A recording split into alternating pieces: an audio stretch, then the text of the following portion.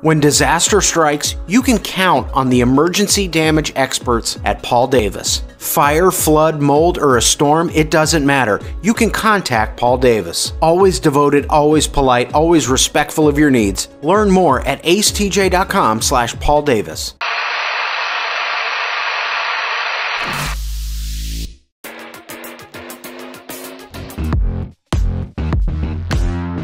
Pat Monahan from Train. Let's recap a couple of things. You've got millions of songs and albums sold around the world. You've got a brand new album coming out called AM Gold, and you are the first guest on the And the Rest is History podcast. Which one of those things is most important to you? I think the third one for sure. Thank you.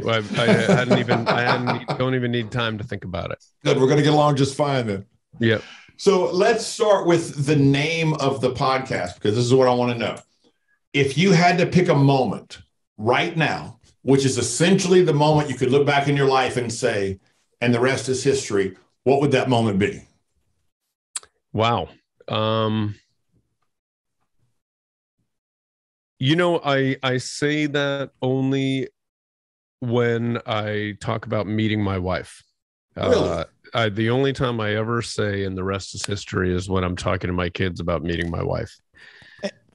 And what was that moment like? It was like nothing else I've ever witnessed or been around in my life. I had just been out of a marriage for several months.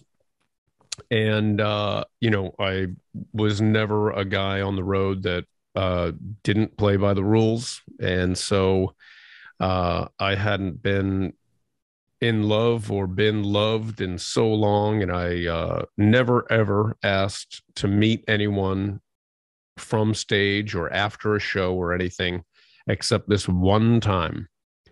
And there was this beautiful girl who her mom made her go to the show because her mom is a big Train fan.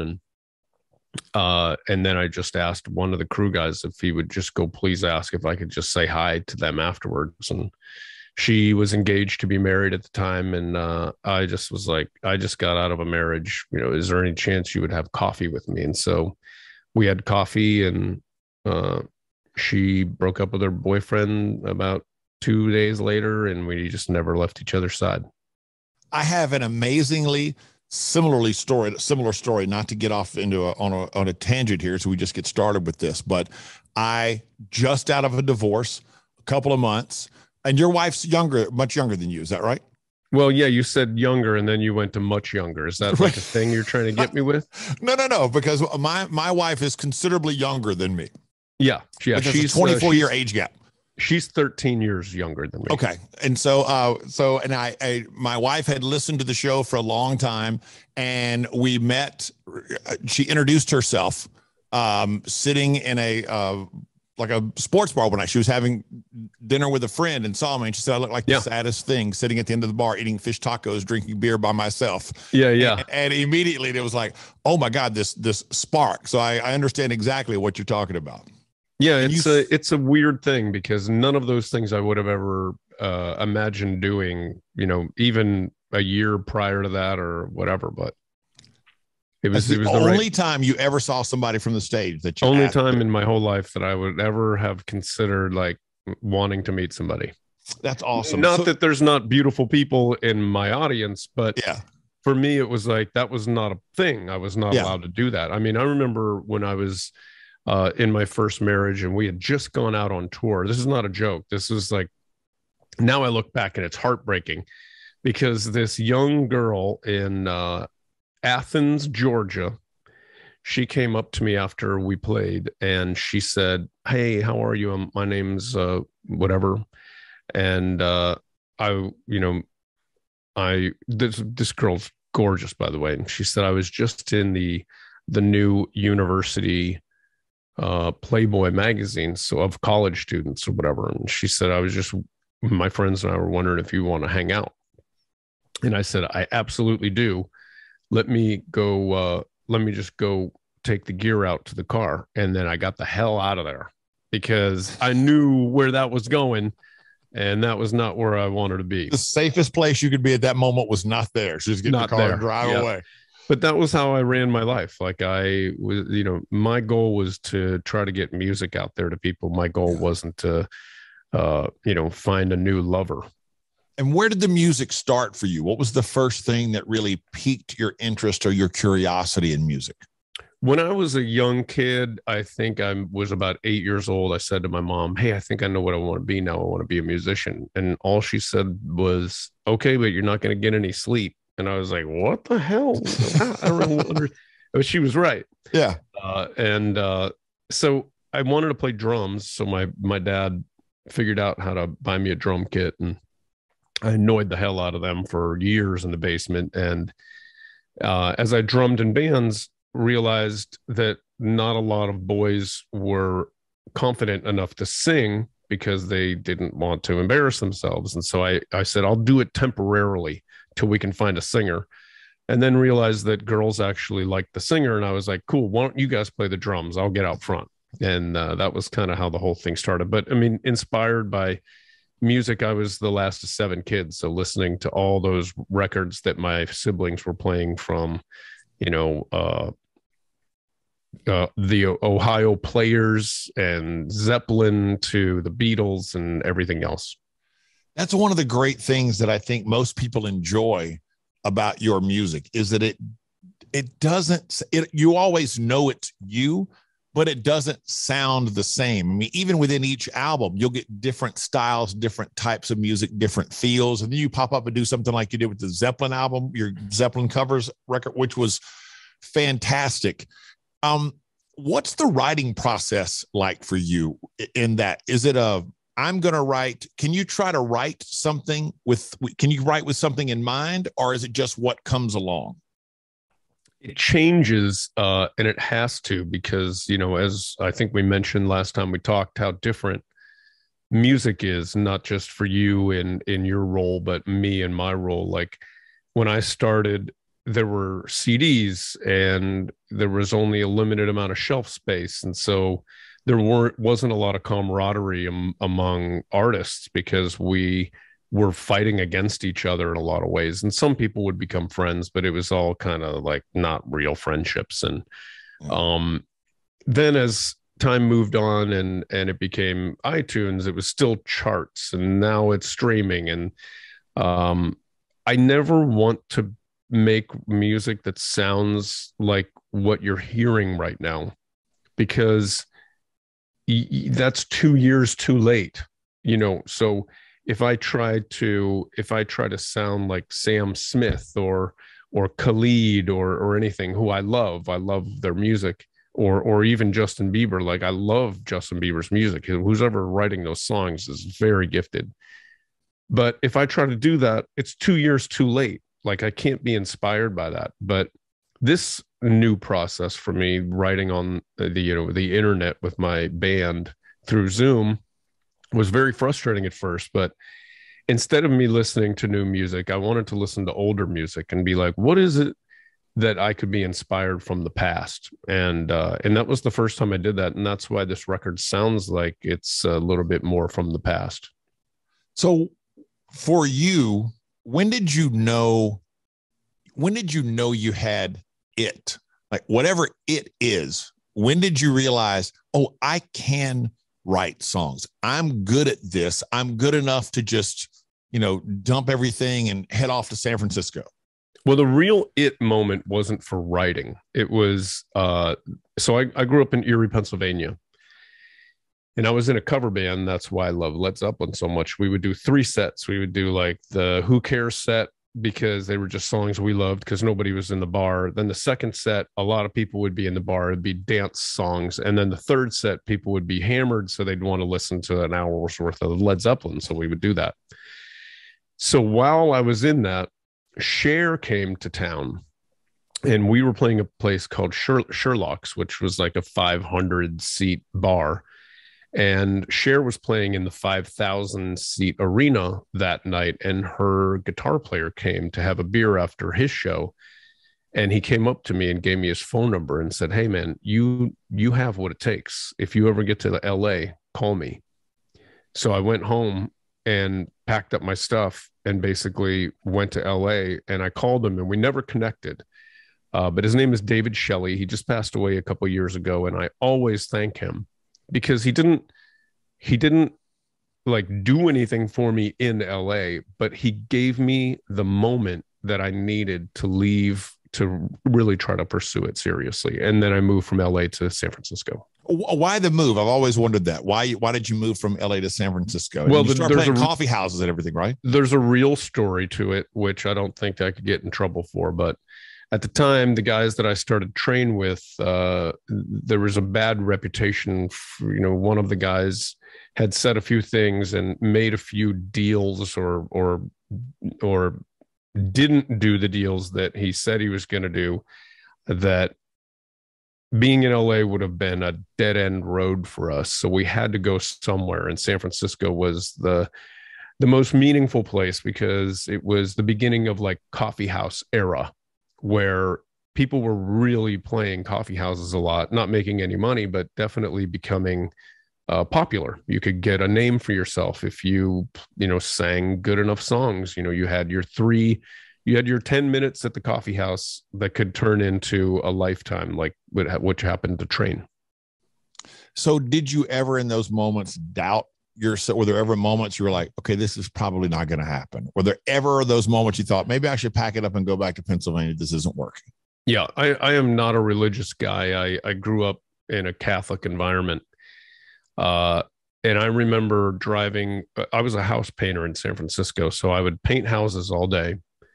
And then I would drive all the way home because I couldn't afford to live in San Francisco. I'd drive 45 minutes or an hour and 15 minutes home, depending on traffic, and then go right back to San Francisco after I showered and sang songs, and then do the whole thing over and over and over again. And I just remember being on the other side of the Golden Gate Bridge once on our way to go play some girl's living room. And the guy that's not even a joke, really, some girl's living room. Yeah. And the guy that I started the band with, he got out of the car, and I just looked up and I was like, something's got to happen soon because I don't know if I can take much more of this. And it was very soon after that something happened. And it was how long had you been doing that stuff? How long had that been going on? It felt like forever, but it was probably 18 months. Writing songs and playing for free. I remember going outside of clubs and not being able to get in. I remember like we're out with John Popper this year. I remember seeing him in a club that was packed and we had just been getting started, and like looking in and seeing fogged glass because we couldn't even see anything. It was so many people in there, just thinking maybe one day. But we just needed always to be reminded that there was a chance. So when you're in that situation, people hear those things. They think, well, your first album came out, you had Meet Virginia, it was a hit. And the next thing you know, you had Drops of Jupiter came out and it blew up, it exploded. And it's like, oh, it's overnight success. But there's really no such thing as overnight success. Yeah. I've talked to the Hootie and the Blowfish guys about that. It's like, yeah, it only took 10 years to get overnight success is their kind of story. Yeah. Did you have any big disappointments along the way? Moments where you thought like, this is it, this is our chance. And then it evaporated or fell apart or whatever? Yeah. Most of the disappointment that I have is like in my own performances. I had to make some life changes to get better at what I did. But the big moment was that we were managed. Finally, a manager took us on. Nobody wanted to manage us. And finally somebody did. And we had an opportunity to sign a record deal with Columbia Records. But they didn't want to come to San Francisco. They wanted us to fly to New York and perform. And then we were supposed to meet the next day and sign a record contract. That was going to be the deal. So we went and played. And the next day, they never invited us in. They just sent us back to San Francisco without a record deal. So that became the real tell moment where I remember we were using the Counting Crows practice space to practice because it was their storage spot we used as our rehearsal spot because they were on the road all the time. And I remember there was a chalkboard and I said, hey guys, this was a major blow. So we've got to figure out what our common goal is. Like we aren't best friends. We didn't go to high school together. This is a band. If we're going to stay a band, we got to figure out why we're going to stay a band, because up until this point, it's only been to get a record deal. because there's not a lot of love there. You know what I mean? It's just a bunch Yeah. of dudes. It's a business. Yeah. And we all had one goal, and it was the only one goal that we had, because, you know, like, there was honesty. It was like, I want to get rich, and I want to do this, and I want to, but the one that we all had was, we want to make a record. So we borrowed money from friends and family. We borrowed $25,000 and had some friends help us record it. And we made that first album with Meet Virginia on it, and Columbia Records signed us. The same group that didn't want us said, okay, we get it now. Very cool. So was there a moment when you realized, like, okay, I am a songwriter? Was it once you got signed, or was it before that you were like, oh, I write good songs, I know I'm a good songwriter? Because it takes a lot of confidence to keep putting that stuff out there and waiting for, you know, hoping somebody picks up on it. Yeah, I don't know if there was that moment where I was like, oh, I know how to do this. I think, you know, my mother passed away, and I think she had to have sent me Drops of Jupiter, because I wrote it in 15 minutes. It was so fast. And I woke up from a dream, and I wrote the song and played, you know, the demo for my band. And I think maybe at that moment I was like, maybe I'm just a vessel for other people. So I started going to Sedona before I do every record. And I ask all the past musicians to send me what they never got to do. And whether it's working or not, that's what I continue to do. Yeah. And do those things come to you quickly then? Does everything come to you relatively? Are you no, like, when you get it, do you get it all at once, or is it sometimes, like, yeah, the song AM Gold happened very quickly, but I knew what I wanted to do. And it was, you know, it's a self-love song, and I wanted it to sound like a little disco-y, because I needed some tempo on the record. But a lot of these songs take forever. Like, there's a song on the album called Betting on Me. And it was inspired by a guy that I was playing golf with. His name is Sidney Rice. He's a good friend of mine who used to play for the Seahawks. So we were playing this little game called Wolf, which means, you know, there's like 4 or 5 guys, and Wolf can pick a partner, and he didn't pick anybody. And I was like, Sid, you didn't pick anybody. And he said, I'm betting on me.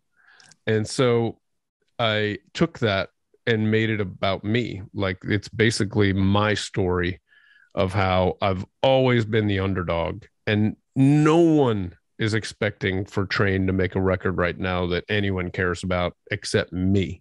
I'm the only one banking on it. And so that song came pretty quickly too. So when you write things like that, are you writing AM Gold during the pandemic? Yes, the whole thing, because I started writing before the pandemic, but that album was really turning into like chasing radio.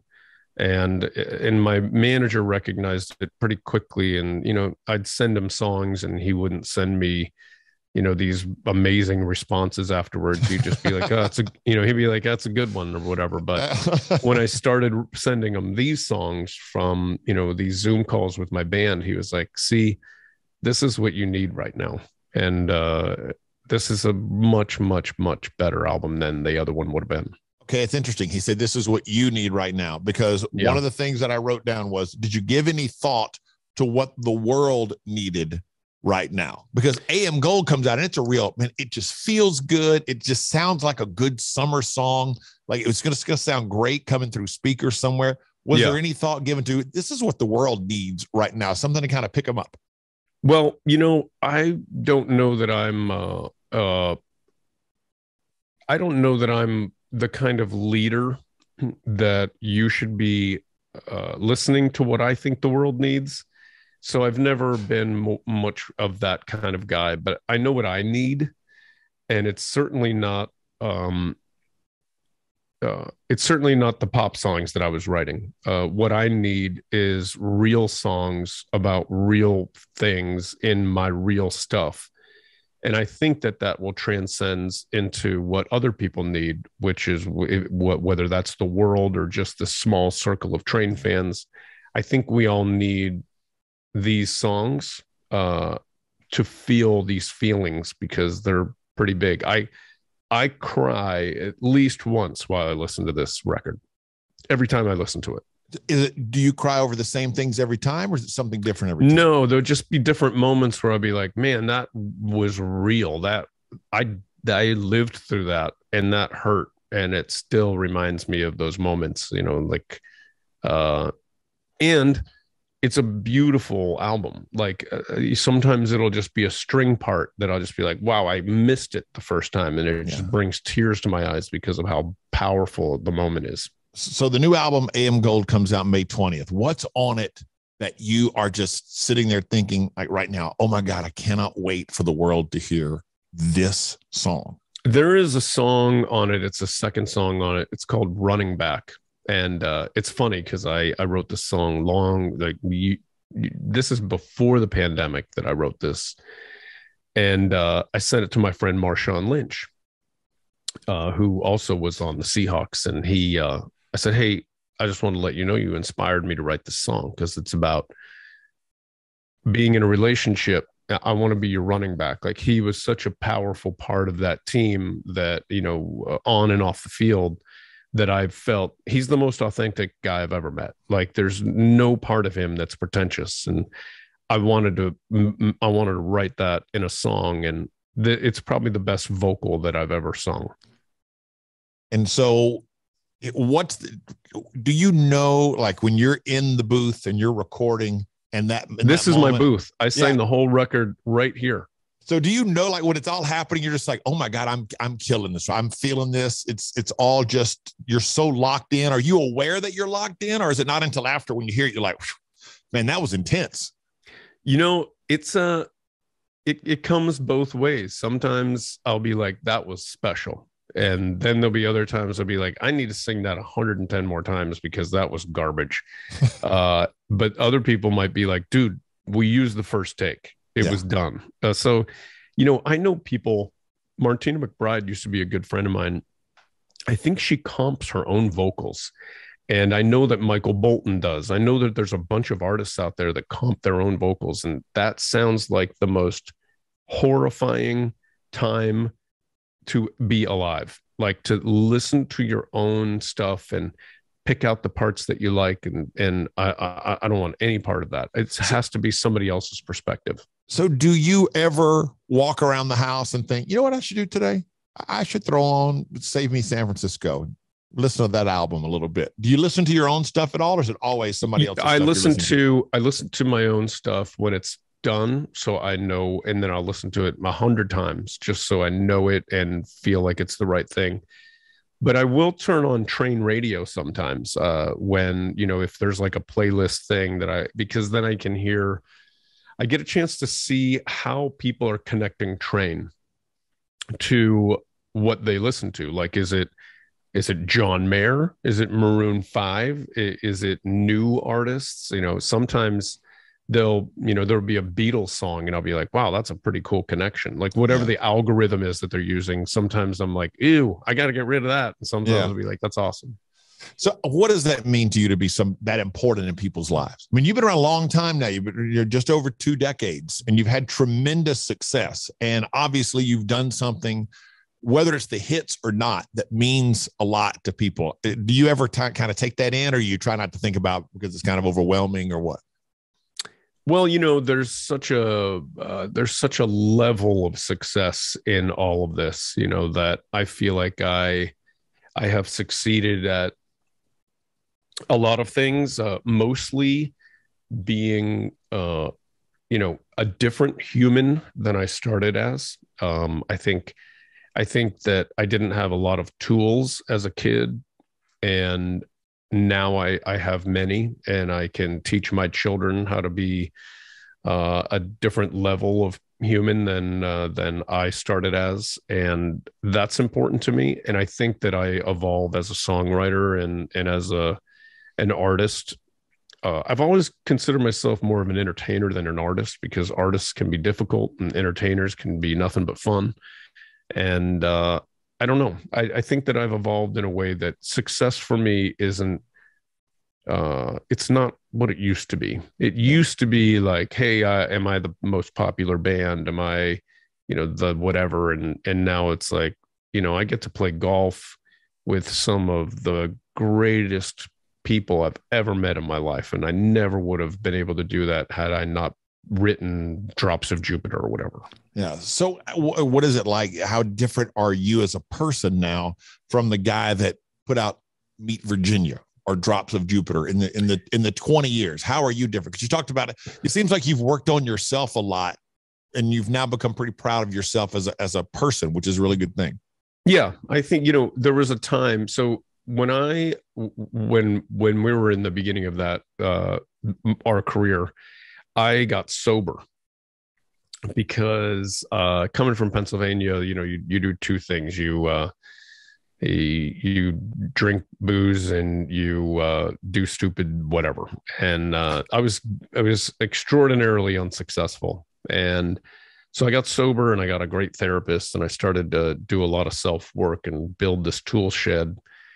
And now I drink wine, and I drink too much wine, but I drink wine, and mostly it's because when I was sober for all those years, making songs and seeing, people around me partying and, doing, I was just filled with rage.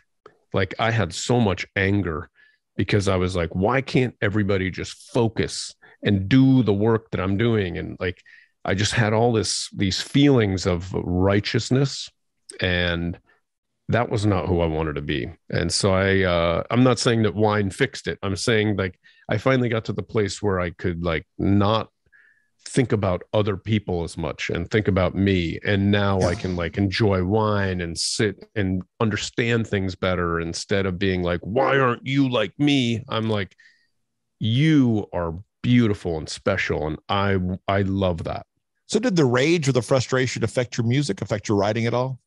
I think so. I think that for a couple of records, there weren't a lot of great songs on it because my focus was success. It was get a hit song. This is what the goal is instead of tap in, man. You had a well of emotions that you express them through music. And I lost touch with that. So I want a couple of notes about songwriting, because I, as a longtime fan, I kind of have you, and as odd as this might sound, you and Steven Tyler, I kind of put in a very similar box, so to speak, as songwriters, because you can both write very fun, witty, smart lyrics, and you can also write very deep, heartfelt, emotional lyrics. Although your songs may be totally different, but here's one of my favorite, probably my favorite lyric you've ever written. And I've always wanted to know this story. There's a song called Landmine that you've done. And the line is, it's 5 a.m. and if I run, I'm sure to pay for what I've done. But if I stay, I'm sure I'll wish I ran. Yep. That is such a line that encapsulates this god-awful, hopeless feeling that this guy is feeling. What's the story behind that song? That was me revisiting getting married the first time. That it was a feeling I remember. I can't win. There's no win here. I can't win. So did you have that moment? You had that very moment? Yeah, of course. Wow.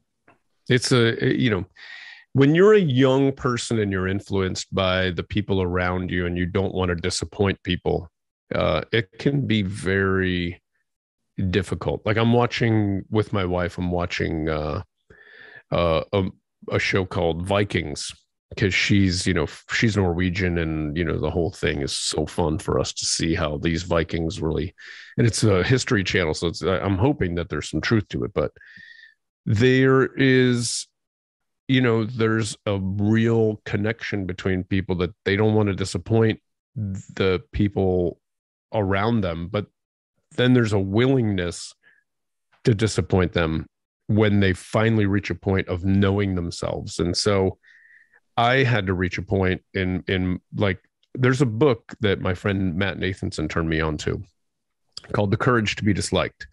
And that helped me a lot, like helped me understand, like, you're going to disappoint people. Like you and I could get off this Zoom and I could have spent the entire time complimenting you and hoping that you like me and you like me and you like me.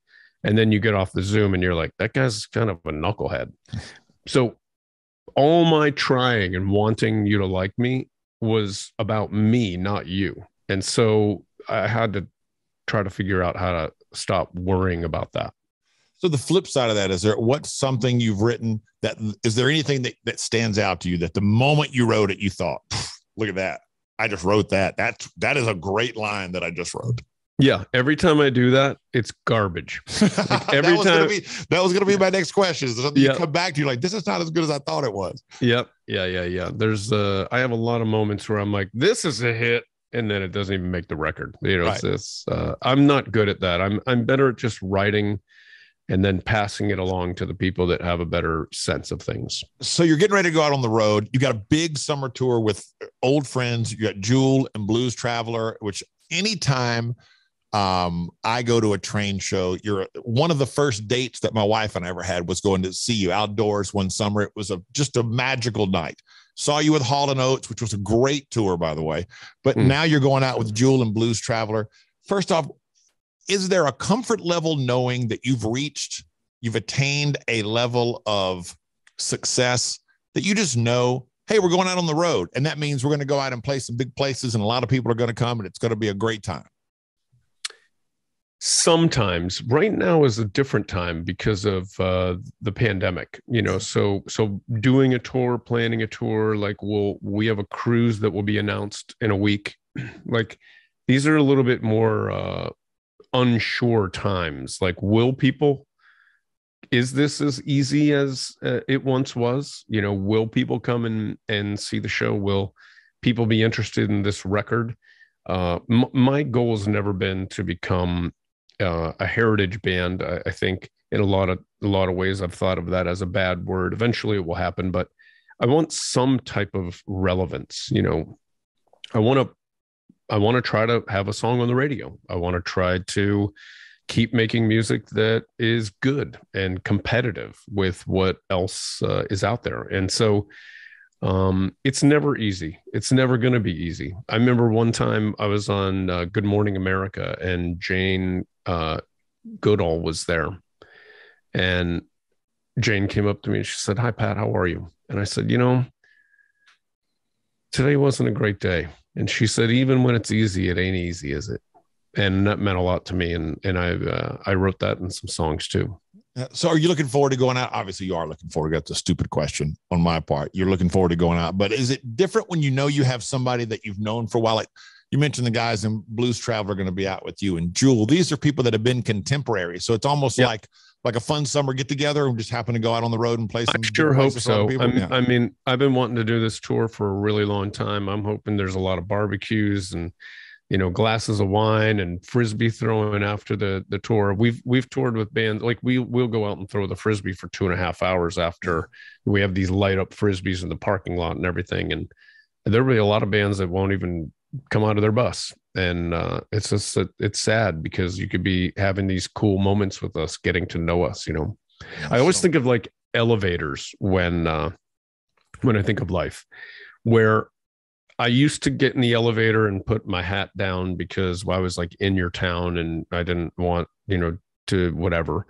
And now I'm the opposite of that because I'm probably the least interesting guy on the elevator. Everybody has such an amazing story. I would rather find that out instead of thinking that I'm the special one in the elevator. I've learned that I'm not. And so come out and play frisbee. Come and find out what the tech guys are like, because they're all pretty interesting people. So for you, when you look back on your career and your success, and now the new album coming out, AM Gold, which comes out on May 20th, and the big tour this summer, what are the things that you feel you've had to overcome the most? The things that people could relate to. If they heard your story, they would say, well, if he's had to overcome that, you know, I'm sure I can overcome whatever obstacle is in my life as well. That's an interesting question. Because it sounds like you've evolved quite a bit as a person. I think through the years, and almost like you feel like you've become. We mentioned you feel like you've become a better person, but that some things might have been in your way along the way. You know what I mean? Yeah, and that was probably me. I think there's a lot of times that I can see in other people that they need to get out of their own way. I think I may have had that problem. But I think that it also comes with trust, where if you want to overcome you getting in your own way, you have to trust people. You have to give it a chance. You have to find people around you that you can trust. Like, I trust my wife, I trust my manager. And the reason I do is because I've given them so many chances to not be trusted. And not once have they ever not had my best interest in mind. And so I've learned to like stop fighting. Like, don't fight people anymore. Let them be okay with not being, be okay with being betrayed, basically, or be okay with not getting what you expected. Well, I tell people the same thing privately that I tell them on the radio, is that I have seen Train for years and years and years now. You have been a staple of my summer concert season for years and years and years, and never once have you disappointed me or anybody else when you were on stage at any show that I've ever been to. So we look forward to seeing you this summer. The album is out. It just feels so good. It's called AM Gold. The album comes out on May 20th. And again, tickets are on sale now for the tour through Ticketmaster.com for Train and Jewel and Blues Traveler. I can't thank you enough, not only for taking the time, but being so open and sharing so much of yourself with everybody today on the podcast. Well, I hope this is the biggest podcast of all time, because you're really great at it. Thank you very much. That's quite a compliment. I appreciate it very much. You take care. We'll see you soon, Pat. Take care. Cool. All right. Thanks, guys.